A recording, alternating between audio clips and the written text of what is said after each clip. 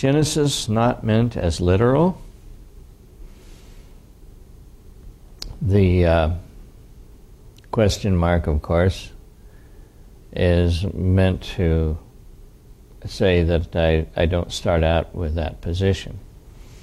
And we're going to be looking at a paper that was referred to in another paper. Last week we talked about radiocarbon in dinosaur fossils, and that article is on the internet. You can find it there. And I'll just read the abstract real quickly again. The recent discovery of radiocarbon in dinosaur bones at first seems incompatible with an age of millions of years due to the short half-life of radiocarbon. Note a couple of things. One of them is he is not disputing that radiocarbon is actually found in dinosaur bones, and that is a major step forward in my opinion.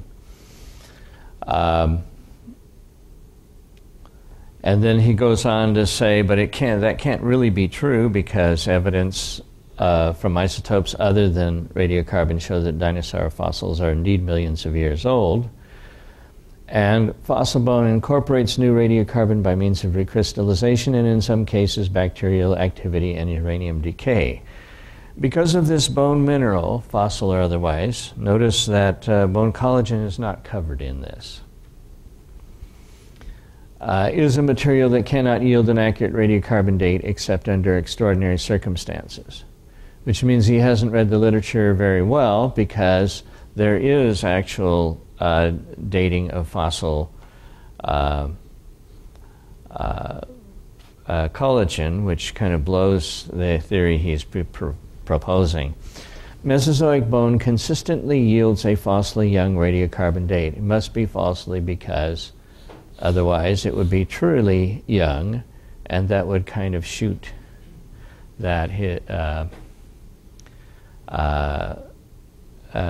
shoot his worldview, really, with a few thousand to a few tens of thousands of years, despite the fact that it is millions of years old. Science educators need to be aware of the details of these phenomena. This is getting so well known at this point that teachers are having to deal with it. And so he's writing this paper to help them deal with the problem. To be able to advise students whose acceptance of biological evolution has been challenged by young Earth creationist arguments that are based on radiocarbon in dinosaur fossils. So that's what the article is about, and it gives you an idea of its purpose. Where we're going to be particularly interested is in the further comments that he has after he has made his presentation and his summary and conclusions.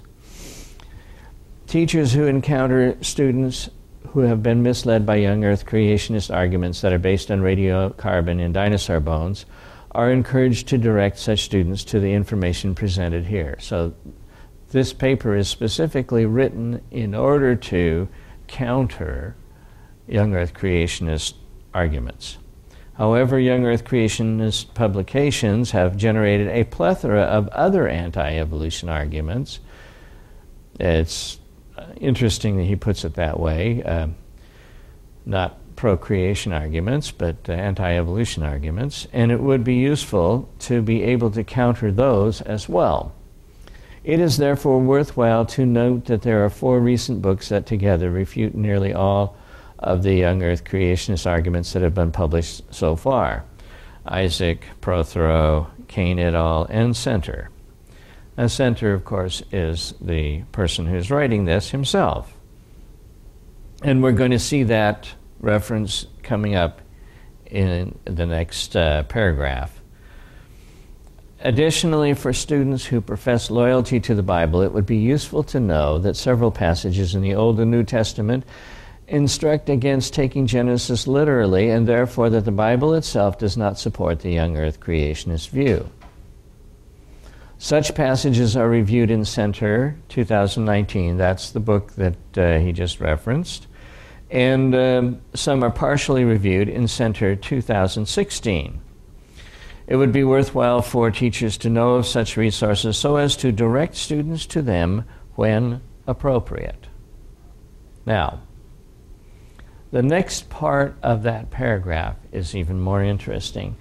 It is legal, at least in the United States, to address religious concerns that students bring up in science classes as long as the teacher does not endorse one religious view over another. So, you cannot endorse one religious view over another. If you do, then you're on shaky ground. Such studies on conceptual change suggest that addressing such concerns may be effective in helping students feel comfortable accepting evolution in an old Earth if their objections to such concepts are based on religious concerns. Again, this is another study by the author of that book, or that article that we reviewed yesterday, last Sabbath.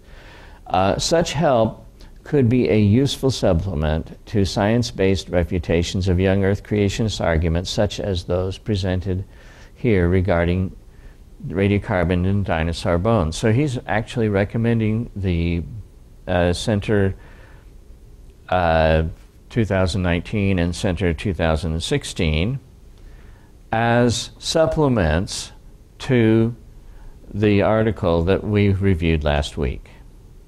Now, Center 2019 is Fire-Breathing Dinosaurs, the Hilarious History of Creationist Pseudoscience at its Silliest. Does seem a little mocking, shall we say? And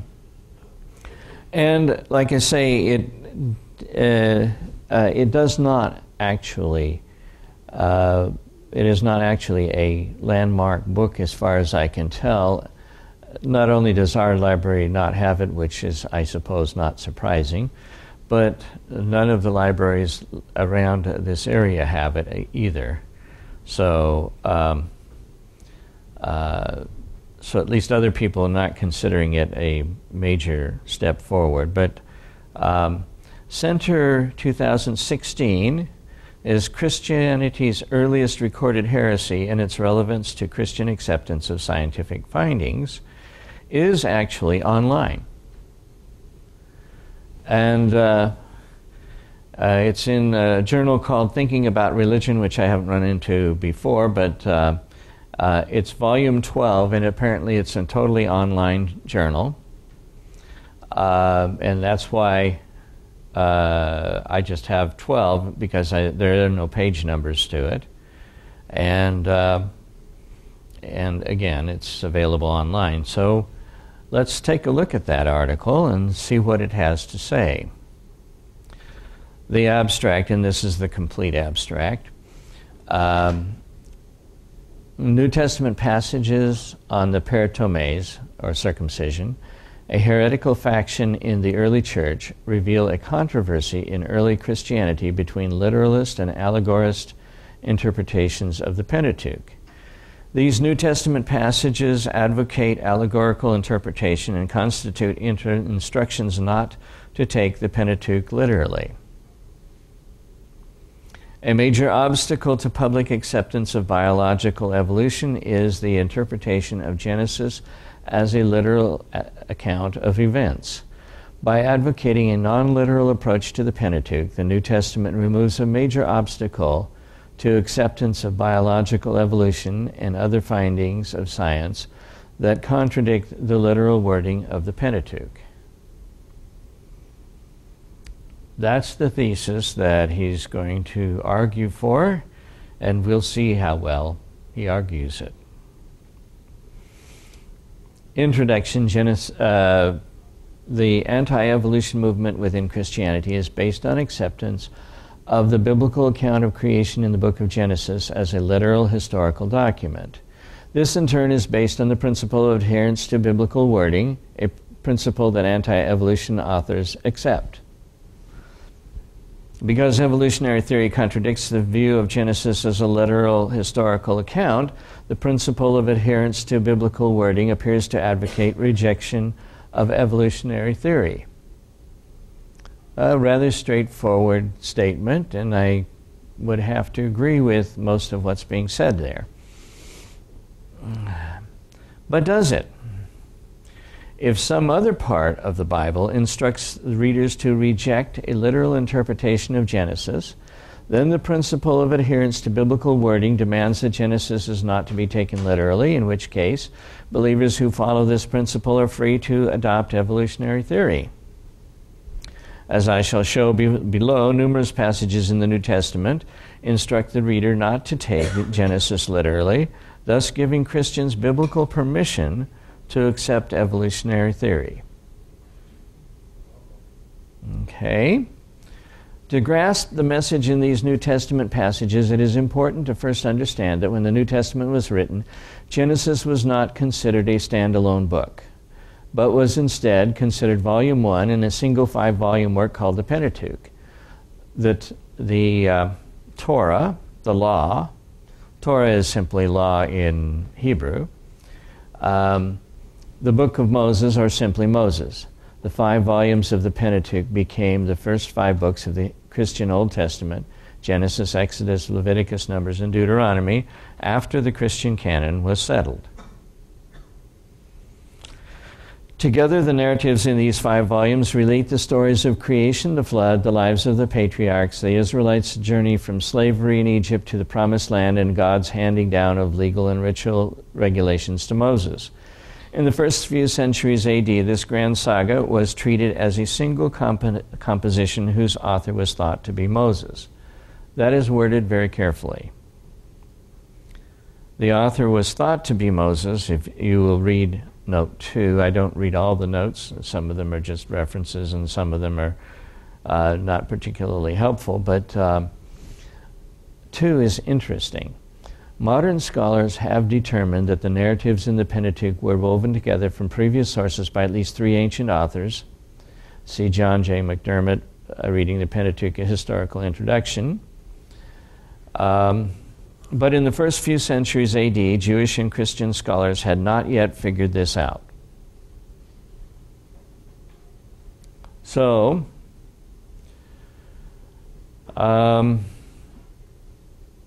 he's going to accept that the New Testament writers believe that Moses wrote the Pentateuch. He is rather explicitly rejecting the idea that they were right about that. Post-New Testament Christian authors, within today's Christian anti-evolution movement, the narratives in the Pentateuch are thought to be an accurate record of history. Numerous ancient Christian authors agreed with that assessment, including the 5th century authors Theodore of Syr, Theodore of Mopsuestia, Augustine of Hippo, Severian of Gabala, and John Chrysostom. The 4th century authors Diodorus of Tarsus, Ephraim the Syrian, Basil the Great, Hilary of Poitiers, Eusebius of Caesarea. The 3rd century authors Hippolytus and Julius Africanus, and the 2nd century author Theophilus of Antioch. These are people who addressed the question and answered it that, in fact, it's an accurate record of history. Now, if you go back and read those, that's an impressive list, and it's rather, number 1, extensive, and number 2, includes some people that most people have never heard of before. Theodore of Mopsuestia, Hilary of Poitiers. Of interest is when you go and look at those references, they all reference the original articles. Or most of them are English translation, except for Hilary of Poitiers, Book of Mysteries 1:3 to 132. See the French translation in Jean-Paul Bresson, and I won't attempt the French. And so he's pointing you back to the original literature. There is, in this set of references, no reference to some secondary source that he's following, which means that if you take it literally, which maybe we shouldn't, he's actually read all this stuff. All these authors agreed that the narratives of the Pentateuch had a double meaning. The literal meaning, which was an accurate record of historical events, and a deeper spiritual meaning. To find the deeper spiritual meaning, most of these authors advocated treating the Pentateuch's narratives as allegory, an extended metaphor in which characters, places, and events are symbols of spiritual principles. However, these authors accepted the narratives as literal history even while interpreting them allegorically to gain spiritual insight. So you have this fairly large group that, according to the author here anyway, and I suppose I have no particular reason to doubt him at this point, other than I wonder if he's read all of that stuff, certainly carefully. The literal meaning and the deeper spiritual meaning are both true, according to them. Not all ancient Christian authors agreed with that interpretation. According to another ancient Christian school of thought, the Pentateuch's narratives were allegory only and were not historical accounts. And he has a large number of people writing again. In this theological camp were the 4th century authors Ambrose of Milan, Tychonius, Gregory of Nyssa, Didymus the Blind, the 3rd century authors Cyprian of Carthage, Origen, Tertullian, the 2nd century authors Clement of Alexandria, Pantaenus, Justin Martyr, Papias of Hierapolis, Ignatius of Antioch, and the 1st century author of the Epistle of Barnabas, which is pseudonym. It's not really an Epistle of Barnabas. It claimed to be, but most people agree that it wasn't. Again, you can read all those, and they all refer to the original articles, and you can get an English translation from them. But Didymus the Blind, you're referred to, again, a French translation, which I found interesting. So apparently this guy reads French pretty well. Tychonius, Gregory of Nyssa, and Origen pointed out numerous incongruities in the Pentateuch narratives that indicate that the narratives cannot have been accurate history. As Origen puts it, who is so foolish as to suppose that God, after the manner of a husbandman, planted a paradise in Eden towards the east and placed it in a tree of life, visible and palpable, so that one tasting of the fruit by the bodily teeth obtained life. I do not suppose, those are, by the way, his ellipses, mine will be green, and they're usually a little wider as well. I do not suppose that anyone doubts that these things figuratively indicate certain mysteries. Regarding other passages in Genesis, he wrote, in these stories, history is not being narrative, but mysteries are interwoven. And there's my ellipsis, which just goes on, Origen saying more of the same kind of thing. According to Gregory of Nyssa, in the Pentateuch narratives, Moses is placing doctrines before us in the form of a story. And in Genesis, doctrine is set before us by Moses under this disguise of an historical manner. Tertullian added that much of the Pentateuch contains prophecies of Christ and has characteristics of prophetic announcements, that future events are announced as if they are already past, and that many events are figuratively predicted by means of enigmas and allegories and parables, and that they must be understood in a sense different from the literal description. According to Tertullian, when the Apostle Paul says the law, or the Pentateuch, is spiritual, although I would raise the question of whether he meant the law as the Pentateuch or whether he meant the law as what Moses told us to do. What he meant is that the true meaning of the Pentateuch is not its literal meaning, but its figurative, allegorical meaning. It were tedious, wrote Clement, to go over all the law, specifying what is spoken of in enigmas, for almost the whole Scriptures gives its utterance in this way. Apparently Clement felt that almost all the law, almost all the whole Scripture, which is spiritual and not to be understood in a literal way. Ignatius of Antioch even used the word mythos, or myths, fables, myths, for the Pentateuch stories, admonishing readers not to follow Jewish practices that came from myths told to the ancients. I'm not sure that proves what he wants it to prove, but I guess he's quoting something and giving you a context, and he expects you to trust that. The author of the Epistle of Barnabas, and this one he's probably right on, by the way, called the story of the Israelites' entry into the Promised Land a parable, and pointed out that the command to rule over the fishes and birds and beasts is impossible to follow and therefore must not be taken literally. He quoted Isaiah 10 through 14 and Jeremiah 7, 22 through 23, reminding readers that in those two passages God himself says he did not give commands about burnt sacrifices, and he doesn't like blood sacrifices and observance of new moons or feast days, etc. Whereas, according to the Pentateuch narrative, God did indeed give the command for such observances. The only way to reconcile this apparent contradiction is to accept a figurative interpretation of the Pentateuch instead of a literal interpretation. Well, at least that's the only way that he can see. Some ancient authors expressed the opinion that scriptures contain multiple non-literal meanings in addition to the literal meaning, which of course wouldn't damage the literal meaning in that case. Ancient authors generally agreed that Scripture has multiple valid senses. The point on which they disagreed was as to whether the literal sense was among the valid senses. In other words, whether the narratives were correct records of events or whether they were not.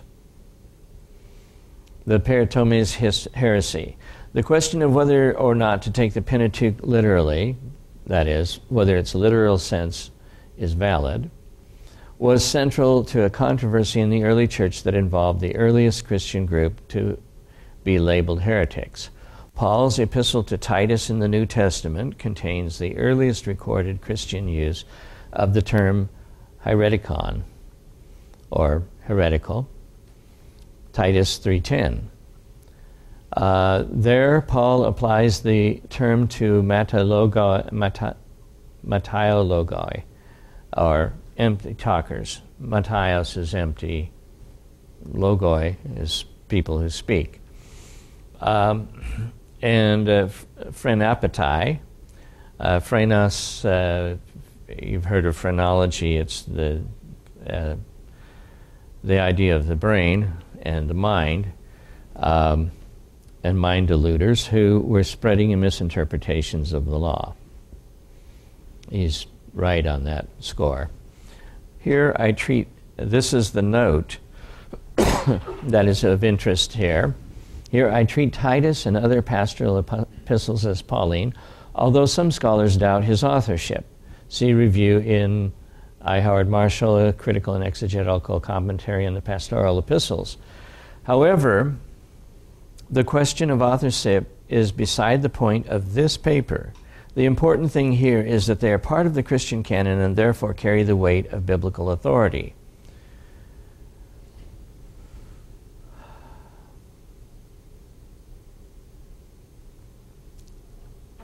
It sounds like he is saying, I treat them as Pauline. Some people don't believe that, and you almost get the feeling that I'm not sure whether I believe it either, but it doesn't matter because they're in the Bible, and you stuck with them. Their misinterpretations prompted Paul to write 4 epistles, Galatians, Colossians, 1 Timothy, and Titus, specifically to combat their influence. I read that and I thought, that's interesting. Given that my master's thesis was on a passage in Colossians, and I had to go over a lot of people that were writing on Colossians and read Colossians through, translated from the Greek and so forth. There is a huge debate which he elides completely over, as to whether Colossians was written against the circumcision. And the vast majority of scholars believe that it was not. And as I read it, the people who argue that it's all Judaizers are, number one, in the minority, but number two, don't seem to me to be persuasive. So at this point, I'm kind of going, boy, they better write he better have some more things to say, rather than just, I would assume that he knows what he's talking about. Notice that there are no references for that. The misinterpretation that caused Paul the greatest consternation was their insistence that Gentile converts must be circumcised, and he explained that literal circumcision was unnecessary in several of his New Testament epistles, which he certainly did. The Peritomes appeared to have first made their views public as part of an attempt to correct what they thought were inaccuracies in the Christian message as it had been presented to the Gentiles. In its earliest stages, Christianity was a movement within the Jewish religion, and Christians at first preached the message only to other Jews. Even after persecution caused some geographical scattering of the movement to regions outside Judea, Paul and Barnabas began preaching to Gentiles in Antioch, and then spread the message to Jews and Gentiles in Cyprus and Asia Minor. And those ones are pretty straightforward. The Peritomes began their missionary activity after Paul and Barnabas returned to Antioch. The group sent representatives there where they claimed that all believers must be circumcised according to the law of Moses in order to be saved. And that, again, that's something that has a good scriptural reference for. The Apostle Peter was visiting Antioch at the time, and both he and Barnabas were intimidated enough by the Peritomes to separate themselves from the Gentiles when eating according to Jewish custom, despite the fact that Peter had been living like a Gentile until then. And that is the straightforward interpretation of Galatians. Paul challenged this hypocrisy upon which he and Barnabas both disputed the circumcision requirement for Gentiles. The brethren in Antioch then sent a delegation to bring the question of Gentile circumcision to the Christian movement's authorities in Jerusalem. This event is now known as the Council of Jerusalem. The decision of the council was that the Gentiles were not bound to literally follow regulations from the Pentateuch, including circumcision, because salvation is by faith and not by observation of Jewish customs. The council made its decisions known via a letter that was sent abroad. This is, of course, the Acts 15 story. There is a slight inaccuracy here, but it's an important one. The decision of the council was not that the Gentiles were not bound to literally follow regulations from the Pentateuch, including circumcision. It was narrowly tailored over circumcision, and in fact, the Jewish dietary laws were recommended, or at least some of them. You're to abstain from things strangled and from blood in particular, as well as fornication and meat offered to idols. The Peritomes did not accept the council's decision, and that's probably true, but opted to remain in the church and spread their message despite the approval of church authorities, prompting Paul to call them anupotactoi.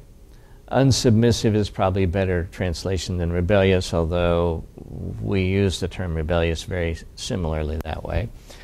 And apathes, disobedient, although if you're translating it literally, it would be unpersuaded. Patho is to persuade. But it's used as we would use the English word disobedient. So, Paul wrote warnings about the Peritomes to churches in Colossae of Asia Minor and Philippi of Macedonia, and he wrote against the circumcision requirement to churches in Rome and Corinth. That part's definitely true. Circumcision was but one of the Pentateuch regulations upon which the Peritomes insisted. Paul recorded that they also demanded observations of regulations on diet, which were acceded to, or some of them were acceded to in the Council of Jerusalem, purity, cleanliness, and impurity, uncleanliness, and the observance of special days and seasons and years, including religious festivals and Sabbaths. Again, he's using Colossians in a way that I would be somewhat uncomfortable with. A range of practices that are derived from passages spanning all 5 volumes of the Pentateuch. He also records that they wanted to become teachers of the law.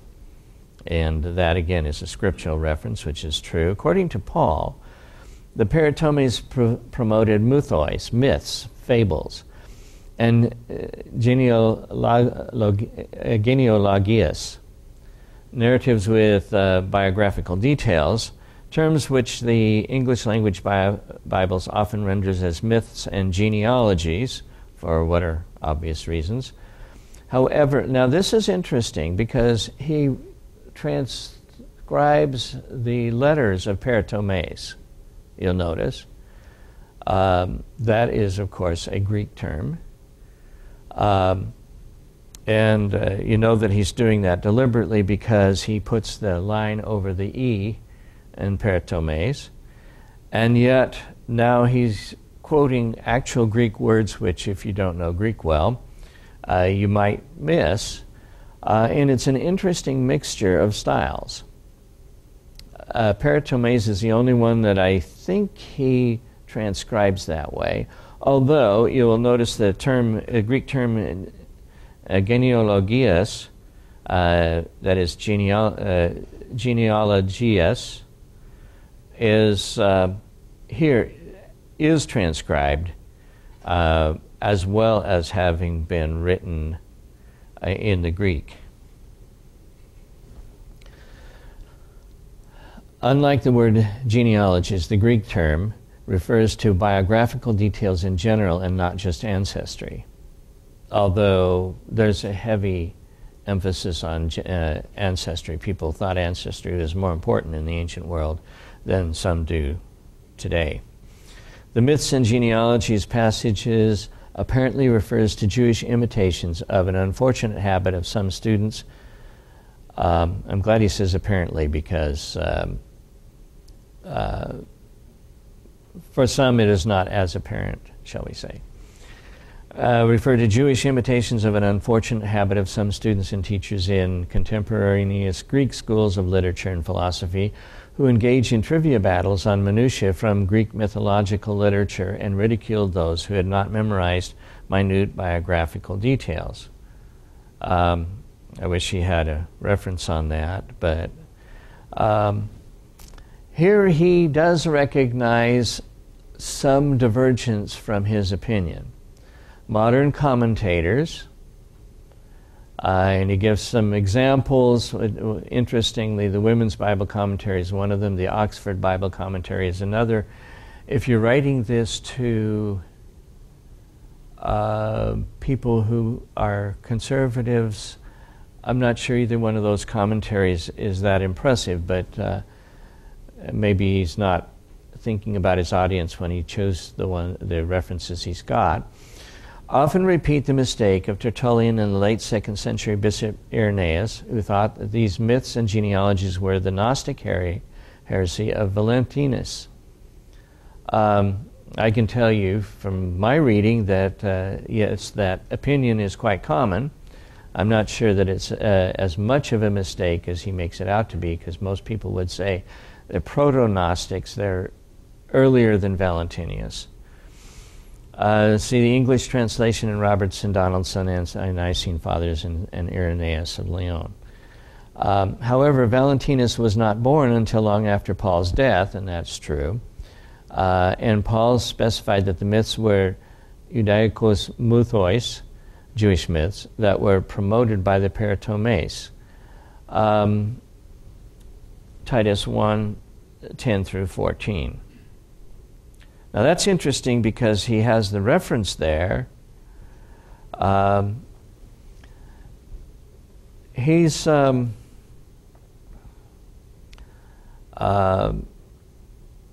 I look at that, I'm going, he's asking us to ignore most commentaries without making really a major argument against it, other than that Valentinus wasn't born. But there are a lot of people that think that the ideas of Valentinus didn't spring from his own head immediately, but that there were a lot of other people that were saying the same things before him. Now, to go back to the, let's see if I can get it, the original, you'll notice that here I get a hint as to what he might be using to support himself for some of the things he has to say. And that is reference 76, that genealogies refers to biographical details in general and not just ancestry. That you might think of it as an annotated genealogy. And he cites myths and genealogies in Note on the Polemic of the Pastoral Epistles in the Journal of Theological Studies. And for the next several references, he's going to quote this work 4 or 5 times, and always a favorable quote, using it as an authority. So maybe that's where he got a good share of what he had to say. Most scholars abhorred the practice, which they considered offensive and rude, and we'll go back to the main part of the literature, but it nevertheless persisted among small-minded individuals, and there's that Colson reference again. The hypothesis that the Peritomes engaged in such trivia debates explains much of the context of Paul's epistles to Timothy and Titus. His denunciation of moros, or foolish, from which we get our English term moron, thesis, arguments or questionings, originally seekings, but arguments came out of that pretty easily. Over genealogias, that's the, and again, notice the mixture of peritomes, genealogias, and moros, which is, and zetesis, which is flat out Greek. Narratives with biological details, and nomikos regarding the law, and we're switched back to Greek again, are consistent with Pentateuch trivia debates as a form of antagonistic showboating. Well, yeah, maybe. Paul called such practices bebelus, profane or heathen. 78, which we're going to come back to in a bit, which suggests that they were derived from the example of pagan Greeks. Pagan minutiae collectors charged fees for trivial lessons, which is consistent with Paul's condemnation of the peritomes for teaching Torah trivia for monetary profit. Celibacy was required of students in Greek schools, which is consistent with the forbidding of marriage by the peritomes. Reference 82, which does not refer to Colson, it refers to an actual text, and we'll look at that text as well. All of these Pauline passages support the hypothesis that the peritomes taught the Torah in the manner of Greek schools. What are those texts? This is the vain and profane babblings.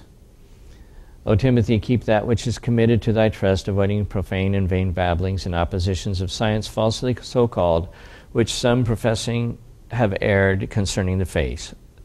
Grace be with thee, amen. And that, by the way, is the end of, I think it's 1 Timothy. And we've looked at science falsely so called before.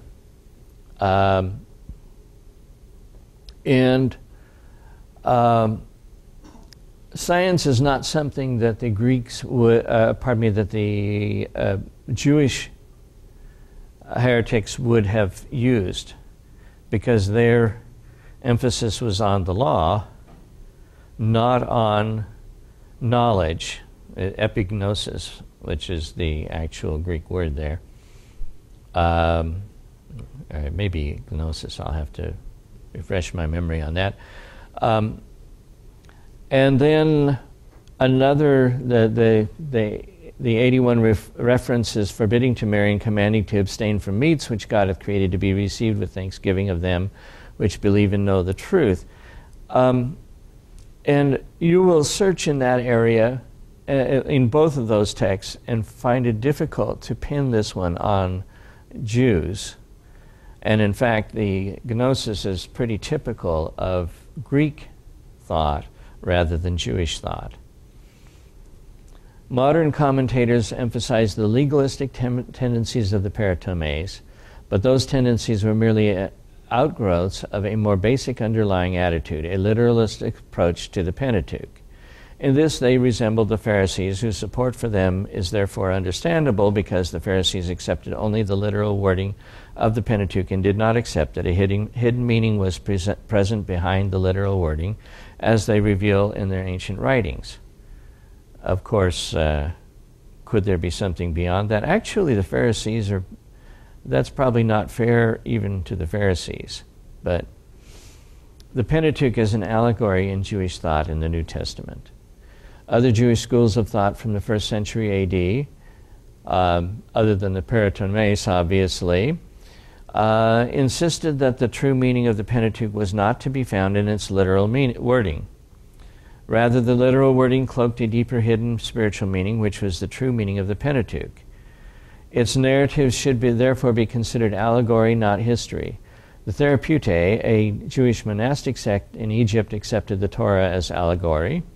The monastic Jewish sect at Qumran in Palestine also interpreted the Torah as allegory, a set of messianic prophecies that were veiled in the form of a story.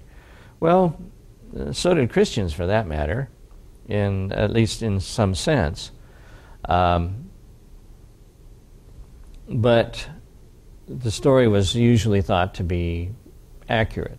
The Dorshei Reshimot and the Dorshei Hamirot, two Palestinian Jewish schools of thought, viewed the Torah's stories as symbols of spiritual principles, not historical records. The Dorshei Hamirot explicitly rejected the necessity to follow the Torah's regulations as they were literally worded.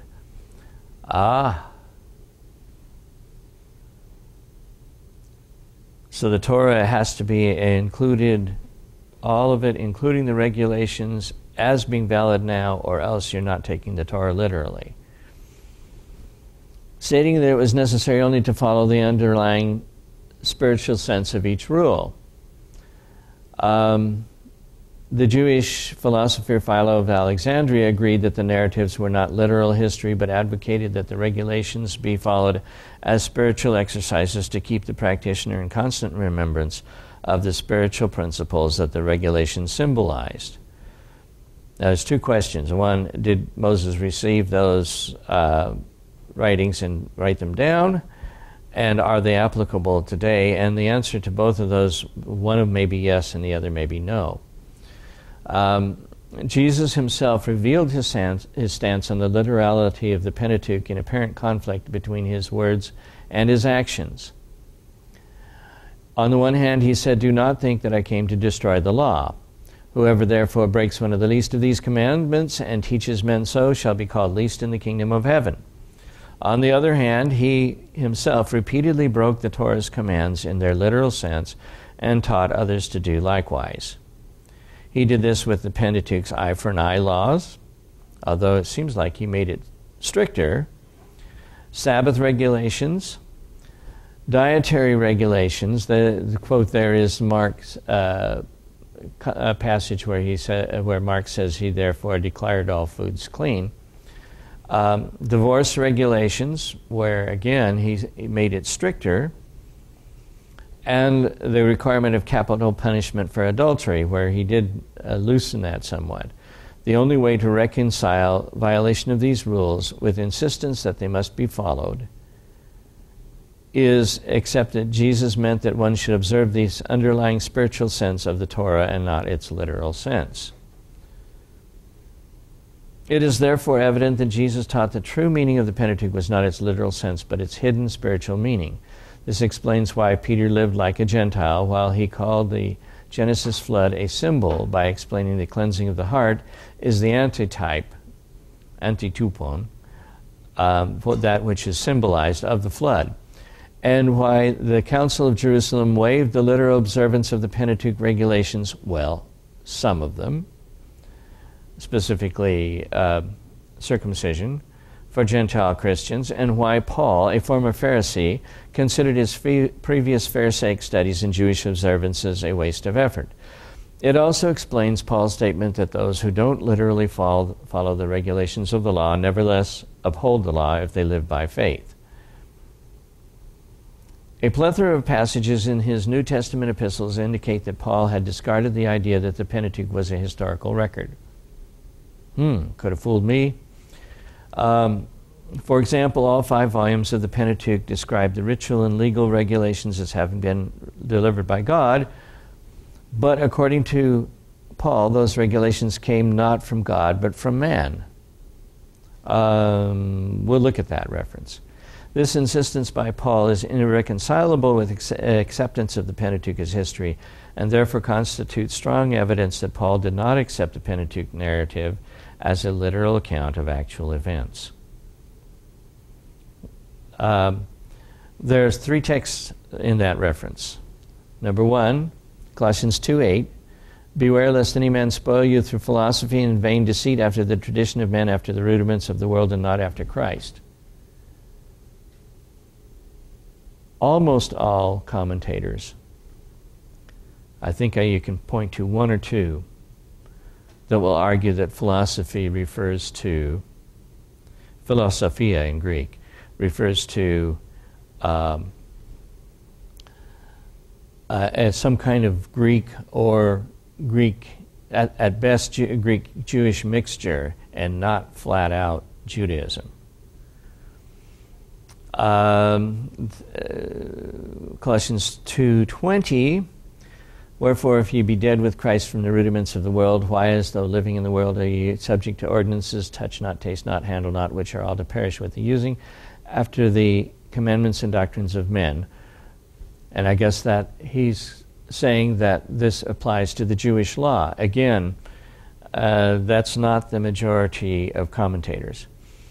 Which things have indeed a show of wisdom and will worship, and humility and neglecting of the body, not in any honor to the satisfying of the flesh.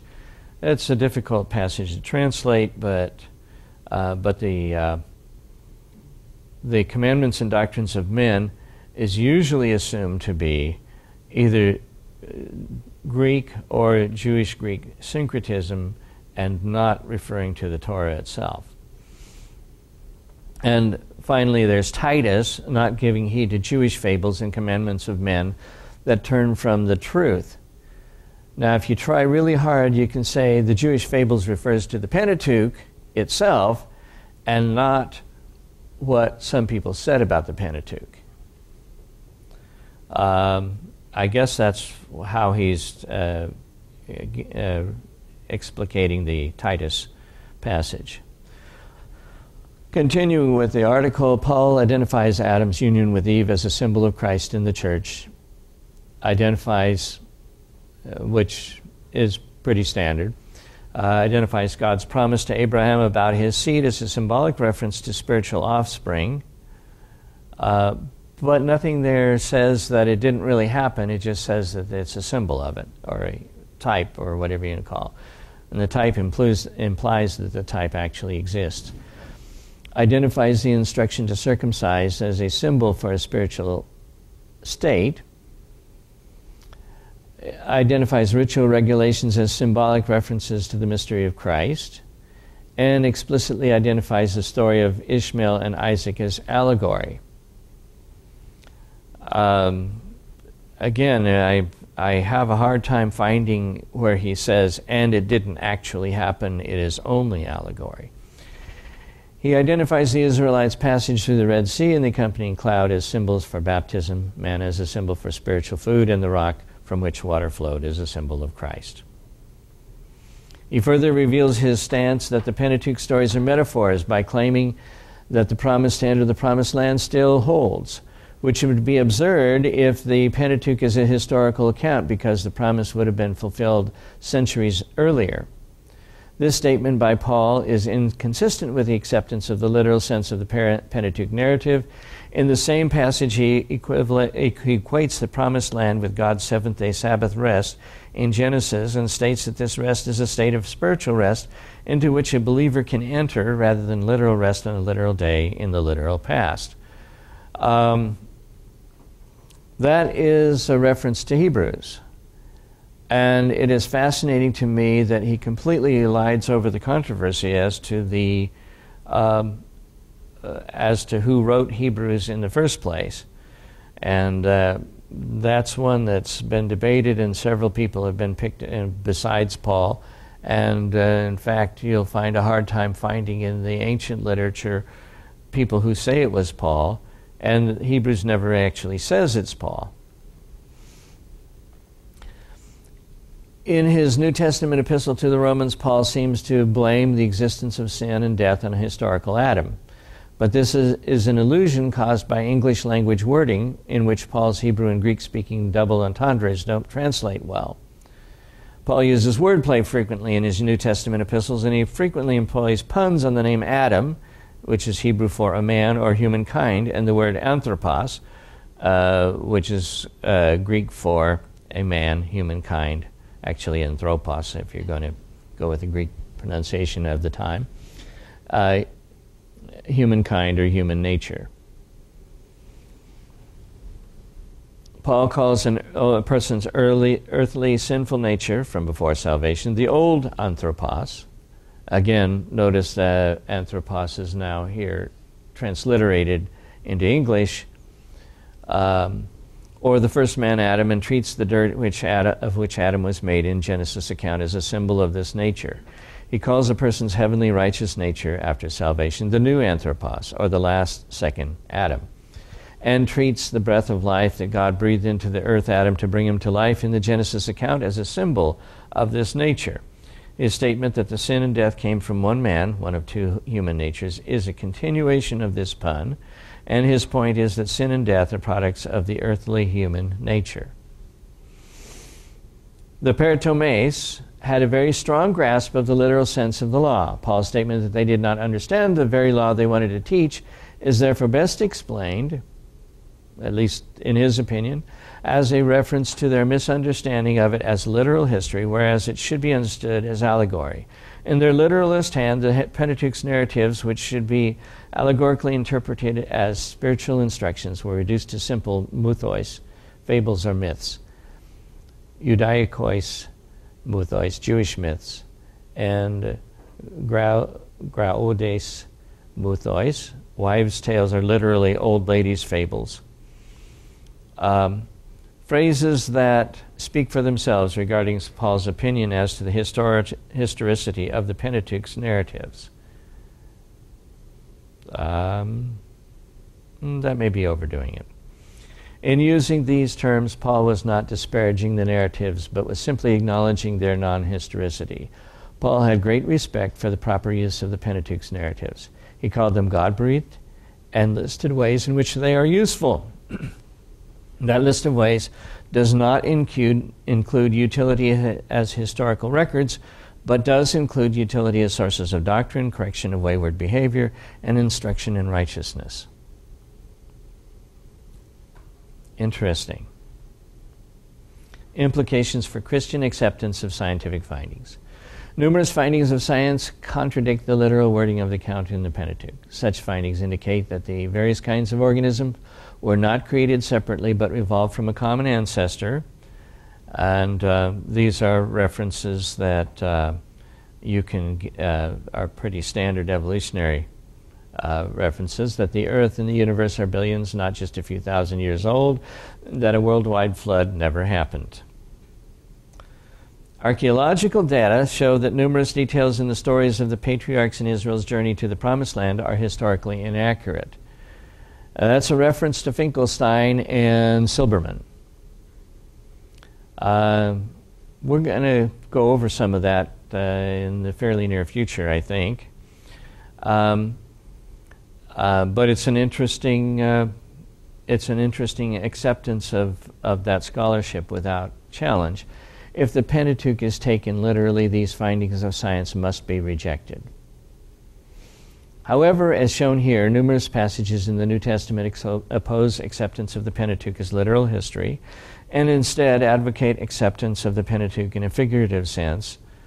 I'm not sure that should be e.g. instead of i.e. as allegory, but whatever. Therefore, For those who accept the biblical wording as authoritative, the New Testament removes an important obstacle to the acceptance of scientific findings, such as evidence for biological evolution and an old earth. My take, just wow. Jesus said in John 7:22, Moses therefore gave unto you circumcision, not because it is of Moses, but of the fathers, and ye on the Sabbath day circumcise a man. He seems to be accepting the historicity of that account. It's hard for me to put some kind of division between Jesus and Paul in that regard. I don't think that Paul would have said, Moses didn't actually say that. Moses didn't actually, according to Center, Moses didn't actually give circumcision to the Jews. That was meant spiritually, and the Jews mistakenly took it literally. In fact, according to his note 2, Moses didn't actually give it, and Jesus was wrong as well. I think I'm following the argument. The circumcision party believed that because the law said all males should be circumcised on the 8th day, that during the New Testament times, which was now for then, everyone who believed in Jesus should be circumcised. The answer of the Apostolic Church, according to the argument, was to deny that the law was ever meant to be followed literally, not just what Moses said we should do, but the entire historical record. That meant that all of the Pentateuch was figurative, including the history. I'm not sure I can buy that argument. The guy is either brilliant, reading Greek and French fluently and having extensive knowledge of the early church fathers and Thomas Aquinas, or he is following someone and covering his tracks very well. Referring to them and never saying so-and-so, actually if you follow so-and-so you'll get the points I'm trying to make. He is, in my opinion, eccentric, expecting us to accept minority biblical positions without an argument, apparently on his say-so. No defense. I will not hold his geological training against him, nor will I say a priori that he has no right to a biblical interpretation without theological training. That's fair game for anybody.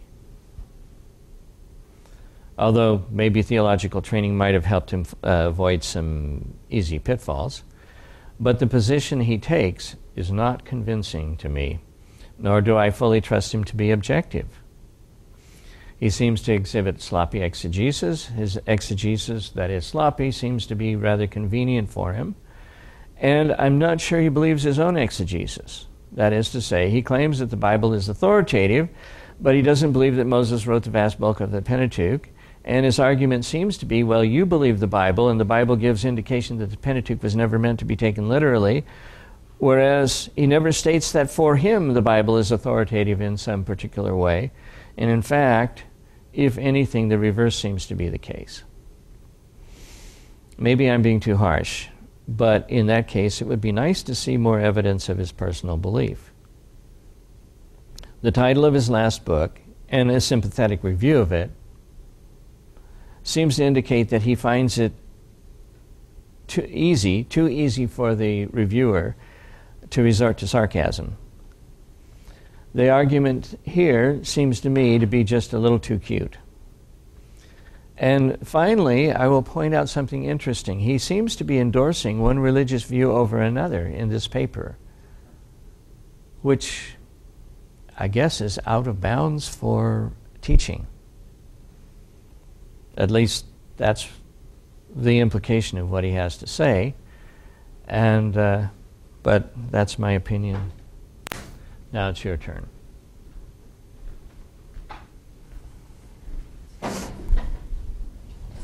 So comment over here. And I would have to commend the gentleman for his research and Scripture. He certainly has quite a quite a background in studying all these different areas. I would want to question him on, well, what do you think about Jesus Christ? You know, where do you stand with him? Yeah. And since he takes some of an ornery and derogatory thing towards people that take the Bible literally, I tend to get a little ornery too sometimes, and I would want to ask him if he'd ever been circumcised and why. Well, that's an interesting question. Frankly, having done a little work of that kind, I don't think he's read the whole thing. And I certainly don't think he's read it carefully, trying to understand it, because I don't see how you can come to those positions if you are, reading every single one of those authors would take you years. Guy's a geologist by profession. I just don't see him spending every spare minute of his time reading St. Thomas Aquinas and finding these little nuggets. I think he's following somebody, and he just isn't telling us who.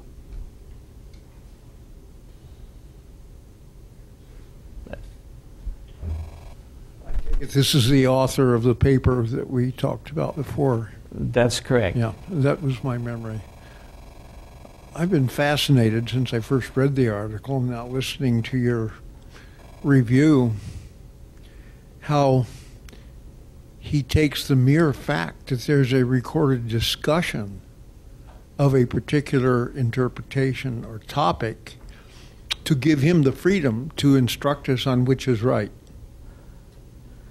And that it seems to me his whole thesis breaks down to just that. If there's a discussion,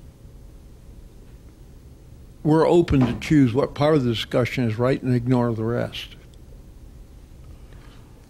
And yet he treats science as holy, unassailable.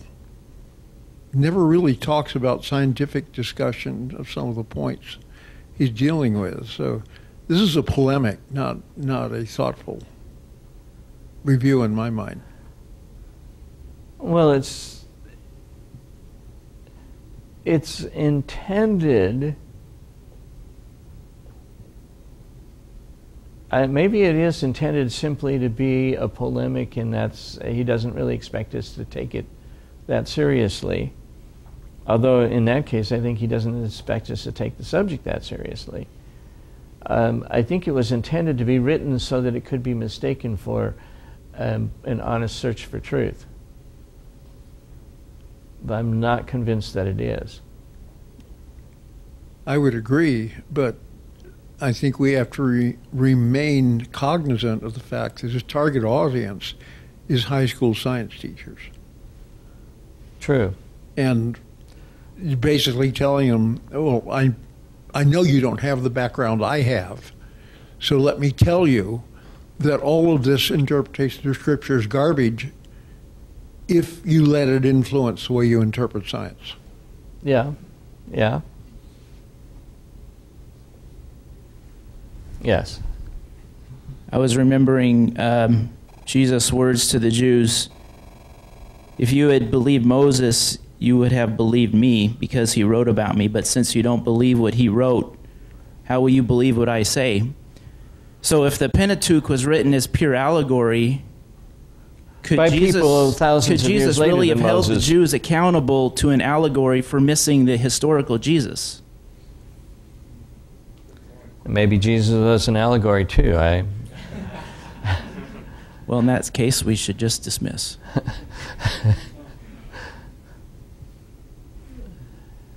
Just the comment may not be here or there, but I see creeping into the church, Adventist church, that if Paul were alive today, he wouldn't have written what he wrote.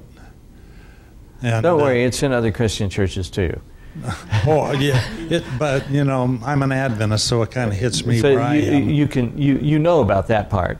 Yeah, so it seems to be you can be judgmental over Scripture in light of current events, And that really didn't mean that. And Paul was mistaken. And if he came back to life today, wow, we would have a different set of Pauline writings. If Jesus had only lived past the age of 30, what would his mature theology have been? Yeah, no, I like that. And I read another one where someone said, speaking of LGBTQ and all that, he said, we need to take all the clobber verses out of the Bible. Now, I know he probably didn't mean literally, but we're starting to say things that cast shade on Scripture. And, you know, you can say things in a way that doesn't cast shade or disrespect on Scripture, but what he's doing for science here, there are some doing for Adventists too, in my humble opinion. Yeah.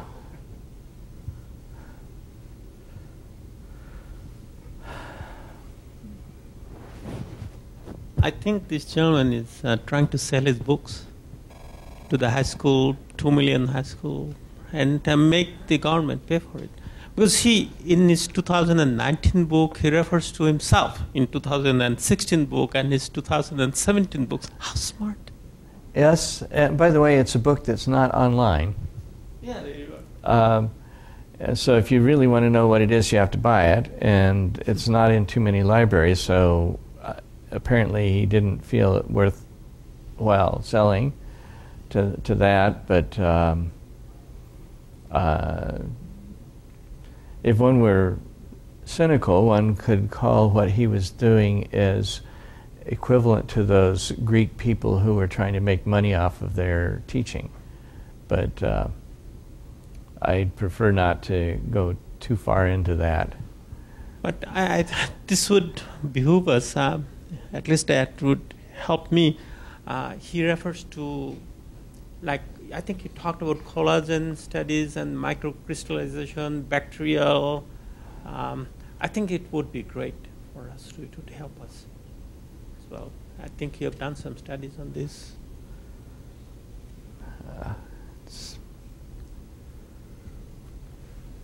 Yes. When I read the article, and even now more strongly, I think to me the most, what should I say, perhaps the most important piece to think about is that this was the lead article in a professional science journal from the American biology teachers, which really puts them in the area of dictating how these rather naive teachers who can't think for themselves should approach a student who's thinking seriously about things like radioactive carbon in old fossils. The whole purpose is to say, ignore that, just take what we tell you in science is accurate and leave the rest. Yeah. Tell your students to do the same. Yeah. The biggest thing that I see is, here's a guy who has made this long argument and then references it in his article so that you can't miss it, about how one theological position is better than another one. And then he says, well, you know, as long as you don't take a religious stand, you're okay. And he just got through taking a religious stand. It's almost as if conservative Christians don't have any rights in this area. That you can take a religious stand against them if you want to, that's okay. But just don't speak at, you know, versus, I guess, liberal Christian versus Jews versus Muslim versus Hindus. None of that should be touched. But, you know, if you want to say that conservative Christians who believe that the Bible was recorded in the first instance as primarily history with perhaps overtones in I think you can argue from the Bible that certainly overtones, but that it was primarily written as history. That position is just not acceptable, and therefore can be ignored, stomped on,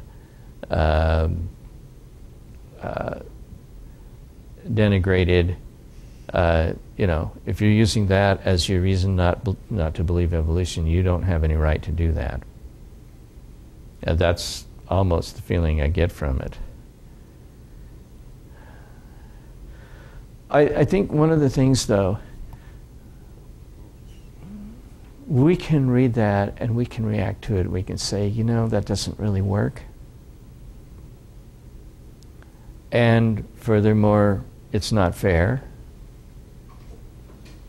And furthermore, it's not faithful to the original. But I think it's important to understand that there are people who think that way, and to really understand what they're saying, because that's what you're going to run into if you start dealing with people who don't both come from and somewhat accept a conservative Christian background.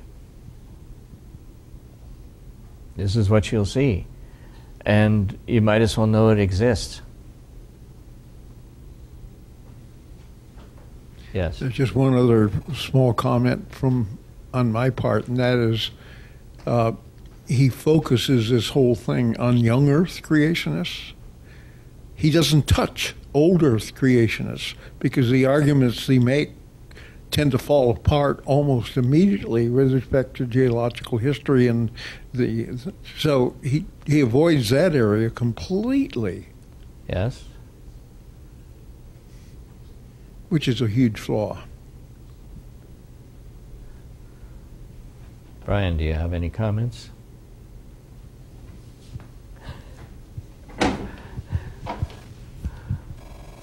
Well, first I'd like to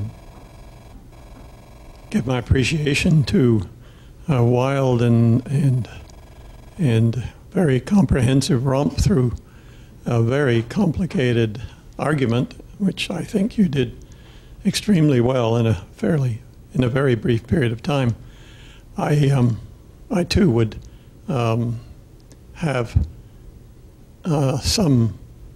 I don't think you need to say it's all one or the other, but everyone who is a scientist in the modern world and reasonably well informed and is also a Christian has to deal with the problem. Is Genesis to be interpreted literally or figuratively?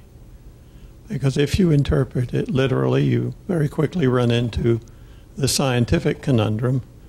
And if you interpret it as allegory, the question is, so it looks like it was intended to be interpreted. It looks like it was written to be read literally.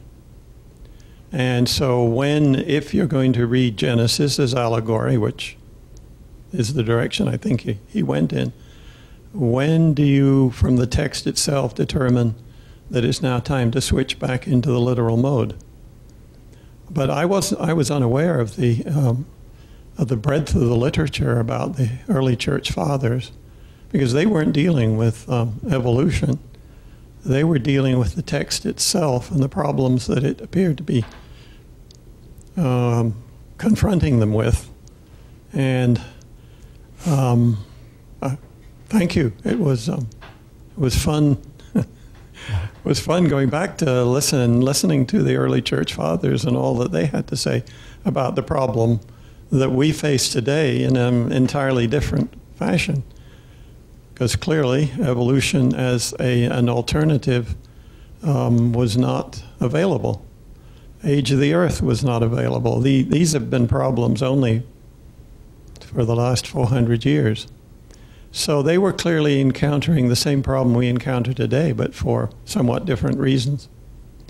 Anyway, thank you. It was a nice romp through an enormous literature that I was only distantly, I'd only actually read 2 of those ancient authors. You know, it's interesting because I went through in depth on Augustine at one point, and Augustine is very literal about most of Genesis. He has a great deal of trouble with the 6 days because, well, actually, he gives 3 reasons. And one of them is that how do you have light going around the world for... He believed in a round world, by the way, as did most of his contemporaries. How do you get light going around the world before the sun? And of course, nowadays, all you have to have is unidirectional light, and the earth turns, and that takes care of it. But Augustine didn't have that as an option in his toolkit, shall we say. The second one was there was an interpretation of a passage in Ecclesiasticus, which is not Ecclesiastes, it's a part of the Apocrypha. And it said, he made all things, in Augustine's translation it said simul, which sounds like simultaneous. And in fact, that's what the Latin meant. And when Augustine made his argument, he actually quoted the text.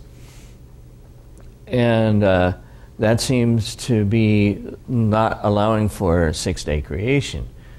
It turns out that the original Greek of that was koine, which means altogether, sort of, he made everything, re-emphasizing the totality of what he made rather than the time frame. And so that was a bad translation of an apocryphal text that he had to deal with. And the third thing that he had to deal with, and he's very explicit about all this stuff. I mean, you can read it. The literal meaning of Genesis has now been translated. The Latin's been available for a long time, but you can get the English now. And the third thing he said was that if God made everything perfect, it had to be made at once. That this idea of doing things in stages was just not the way a perfect God would do things. And it was heavily influenced by Platonic philosophy. And of course, now nobody believes that anymore. The people who believe that the passage is accurate will give it 6 days. The people who don't believe it's accurate will give it 4 billion years. So the idea that it happened all at once is kind of a lost cause at this point. I think Platonic philosophy has lost that much influence. And that's interesting.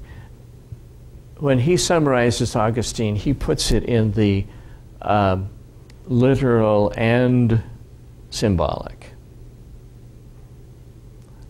which is where I would be, by the way. Origen probably does belong, for sure, in the symbolic. Some of those other people I'm not quite as sure of. Clement of Alexandria may be a student of Origen, as I recall. But some of the other people, I'd like to see a few more passages, and I'm not sure he's done enough reading to be able to characterize them completely. But there is the interpretation that God didn't actually give the law. It just was not a popular interpretation. What most people said was, yes, God gave the law, but it wasn't the final answer. And in fact, I think I would put the Apostle Paul in that grouping as well. Once you start doing that, I think the case that he's making starts to fall apart, because then you can believe that it was history, but just that not all of the things that were said were perfect. And of course, if you have a philosophy that doesn't require a perfect God, which means that God can never change because change implies imperfection, because you're going from a state to another state that's more perfect. Well, you weren't perfect in the first state then, right? I mean, that's the philosophical argument that enables Aristotle to speak about the unmoved mover. Because, you see, if he moves, then he is not perfect. The world can be imperfect, that's okay. But God cannot be, because to be imperfect is to not be something that God should be. It's an interesting philosophical argument. It doesn't seem to hold much water in places outside of Greek philosophy. But the Hebrew God does seem to be able to interact, but at the same time be eternal and encompass all time at one time, which means that his perfection is of a different kind than the perfection that was seen by Plato as being absolutely perfect.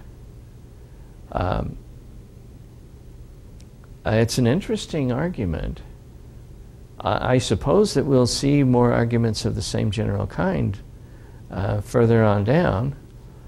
And it's interesting that if you read his notes carefully, he seems to be very happy with the idea that number one, the Old Testament really is all allegory, which means if you don't get the right allegory, I mean, literally you're stuck with certain things. Allegorical, you can kind of you can avoid any position you want, and that means the Bible can't really tell you anything either, which is an unfortunate circumstance. But the Bible is, the New Testament isn't much more authoritative for him from the sound of it. And I almost get the feeling that he's kind of playing with theology and having fun with us, and it doesn't really matter to him. He did quote Christ as an authority, so yeah, he quoted Christ. He did quote Christ as an authority, but like I say, Christ seems to have accepted circumcision as real in terms of what Moses said.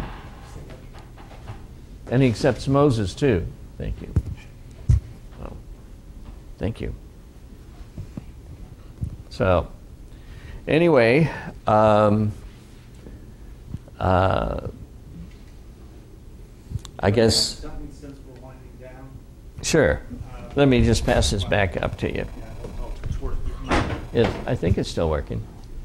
We'll see.